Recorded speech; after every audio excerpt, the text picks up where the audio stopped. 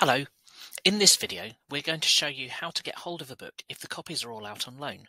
You do this by reserving a copy.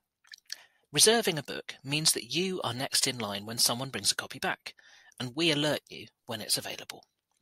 You can also reserve books if the one you want is only available at one of the other campuses.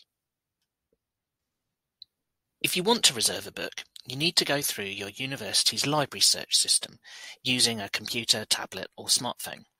Make sure that you're signed in to Library Search, and then, when you find a book at another campus or with no copies available, you can click Place Reservation.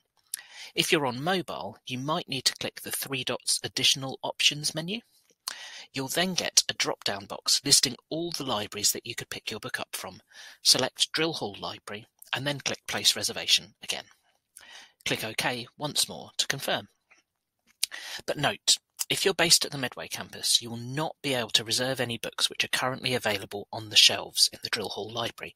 You can only reserve items which are not immediately available to you, either because they're on loan or because they're at another campus.